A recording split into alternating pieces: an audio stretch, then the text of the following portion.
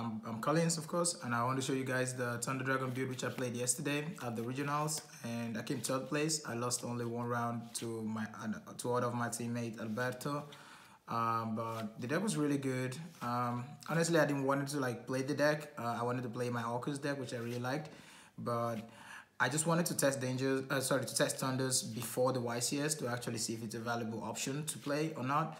And I didn't want to play the explosive build because I knew people will be playing a lot of iron traps now. So I think this build is just better overall because it still does kind of like the same thing because you still win anyways with your board even if you don't have negate. And you don't have to worry much about draws and stuff. And yesterday was really good. I wasn't playing that. So yeah, let's go into the deck list. So to start off, 3 Batteryman Solar, of course, I don't have to explain that, should be standard. Then 3 Thunder Dragon, the OG one, also standard. Then I basically just played 3 of every Thunder, 3 of this one, 3 of this one, and 3 of this one, and then 2 Matrix. Because like all these ones are very good if you draw them with other cards which I played. It's just like the old Thunder Dragon before the danger cards were introduced in the deck or stuff.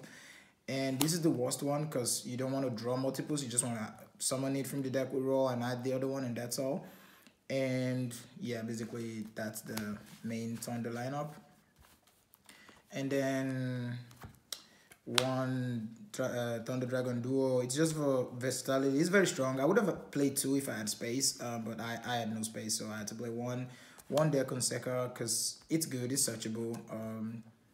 I want to game with it, but it's okay. It's good. Just 1 Kaiju. I thought a lot of people would start playing 3 Kaina because they would have. It's a little bit difficult to play against Thunder without 3 Kaina. So this is actually really good around 3 and 4 because with Fusion you just add it and you just when the Ego boosted a guy you just summon this guy and you win. So it's still good. And then 9 traps, just 3 Ash and 2 of these. And 3 Ash, best end trap because it's more versatile. No, nothing about that. This guy, because I pulled 1 and Alberto also pulled 1, so I just played both of them. But this could be Veiler or whatsoever. I would have played Veiler and not Impermanence, but yeah, that's it. And then for the spells, those are the monsters. I don't remember how many monsters I played. The spells, 3 Instant Fusion, because we're playing the old build, so it's good. 3 I Love Darkness, best card, very good. 2 Pot of Desires. I was playing 3, but I just noticed like 2 was okay. You don't want to draw it often. It's too good, and that's it. And more spells, of course. 2 Fusion, one of the best card, and Sark and Reborn. Reborn was cool. Sark was cool.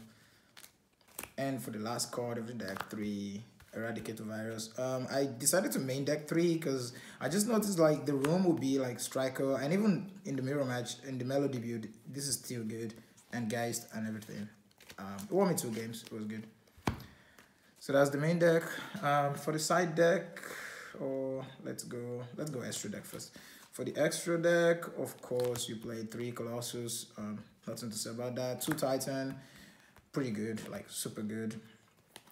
2 instant fusion target, 1 Kimimari and 1 Thousand Die Restrict. You have to. I think you have to play them. They're very good. For the links, 2 Summoner. It's very good. You need it. 1 of these. I never summoned this guy because I was just making sorcerers with this guy and 1 Thunder Monster. I never used this guy, so I think it's not useful. I would just play something else next time. 1 Liquoribo came up sometimes. Phoenix. Unicorn just for versatility, 1 Summon Sock, you need it, and 1 Borrowed Load Dragon. I didn't play Borrowed Sword because it was unuseful and I never missed it. I made this like twice and it was good.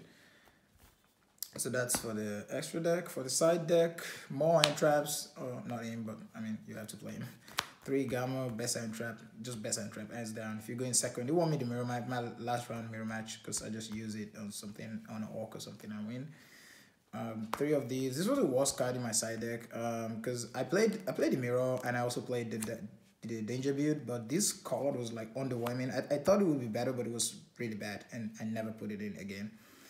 And 3 Pancratops, you have to play it. There was a game I used Sarcophago to remove these and just add it back after 2 turns. It was really good.